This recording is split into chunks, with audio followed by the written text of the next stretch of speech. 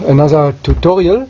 This is about the walking tractor, and I'm using the Rotary plough because that is the one I think most efficient to use in the greenhouse setting and also on smaller plots. It's better than with the tiller. So let's go and watch.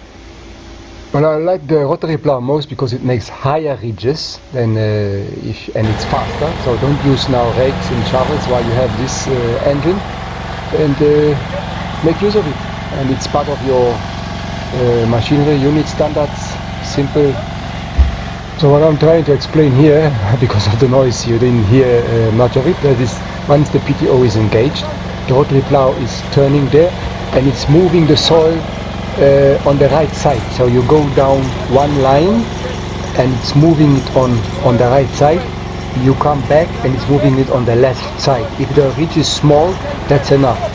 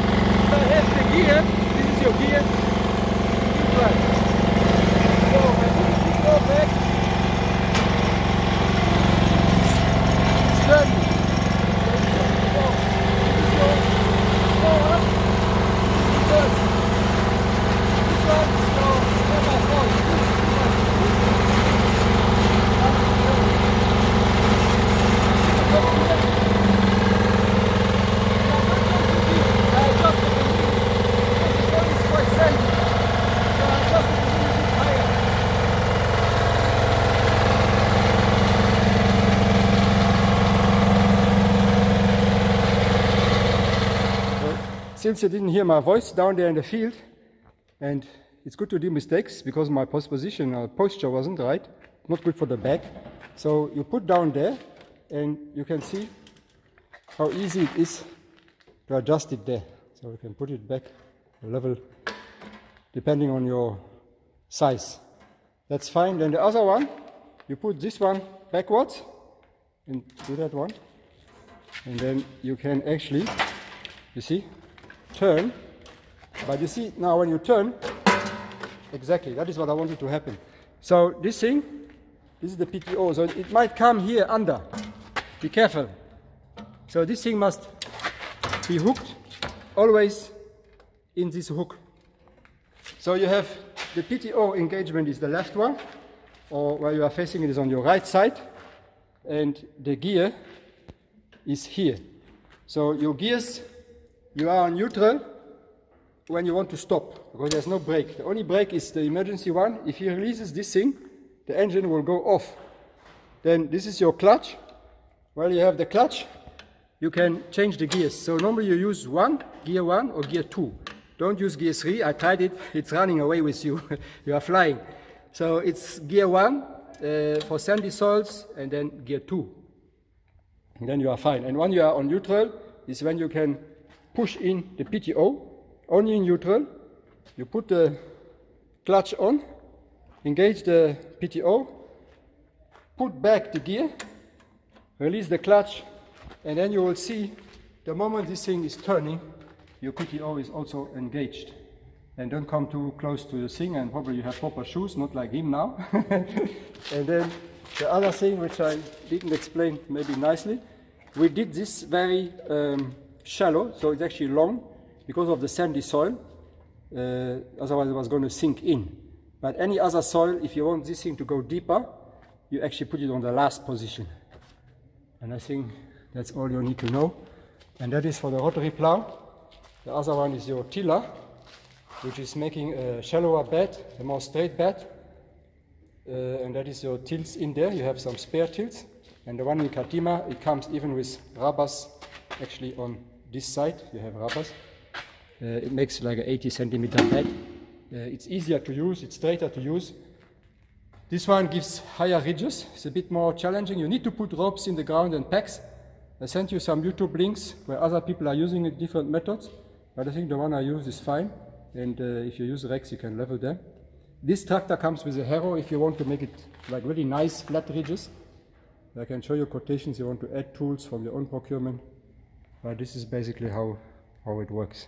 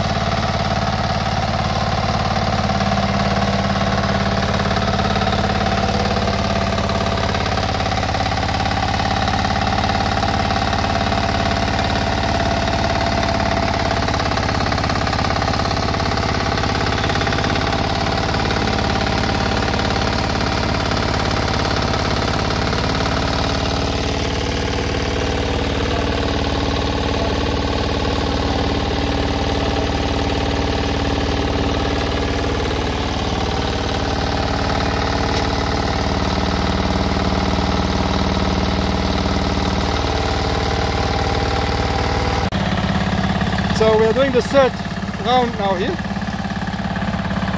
We go down, and like what I said, when I came down, I was too down with my back. So what I didn't see, you adjust it here. With these things, you just pick them up, it comes up. If you want to swivel, you do this one, and you can work on the side.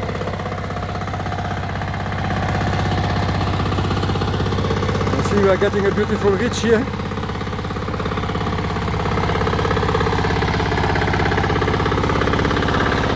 The tractor will not fit in the greenhouse and you will destroy it. This is for small implements like this one. It is called the BC330. It is a copy of the Italian or American BCC, but it's exactly the same design. You can see the ridge here.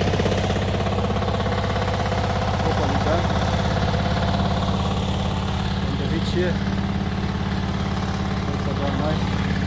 We are not so straight because we are learning, and like I said, we didn't put ropes here. So when you do this, put pegs and put ropes so that you go straight.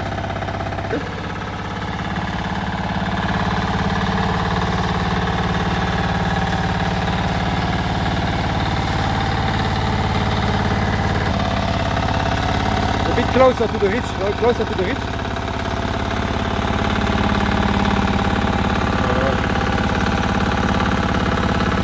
So our ridge becomes larger and larger.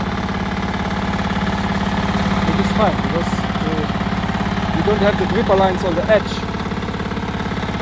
So if your ridge is a meter, the gripper lines are spaced at 80 centimeters, you are fine. Now if you want to work on the side, don't work on the ridge now anymore. Put it on this one.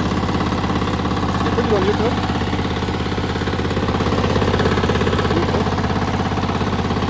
No, and you turn. Okay. So now he's not working on the seedbed or on the ridge. He's just working on the side.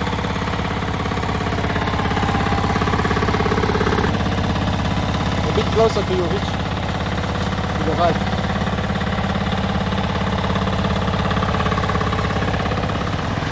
Like I said, the soil is wet. This is a bit low, but you can see our ridge. It's not too bad, the rest you can do with the rake. So it's doing 2 passes. Come a bit this side.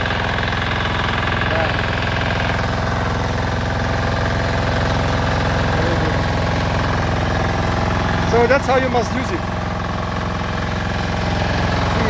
It's doing its purpose. Ideally you put lines here before you do that to make it straight. So you put coming up there where your wires are, you put a line there and a line there, or peg, so that you have a straight line coming down. So that was it for the rotary till. What I didn't show you is the other, the normal tillage, which is smaller beds. They are flatter. It's also around 80 centimeter, but it's quite good. And see there how we use it for the tomatoes. On sandy soil it's a very flat bed, but it's a rotary till, so it's not a rotary plough, and you can use it as well if you want shallower beds. What I will also do, I'll give you some links which I will show you there. They are from experts around the world, especially Jean-Martin Fourtier is a Canadian, and there are some other market gardeners. They had some very good links. So those links I will send you obviously separately directly on WhatsApp, then you can link into them. And when you look on the YouTube, you will find good things, but not everything is a good reference. So I'll give you those which are really credible and which are actually people who have tried it. And that's it. Thanks again for watching. Stay safe.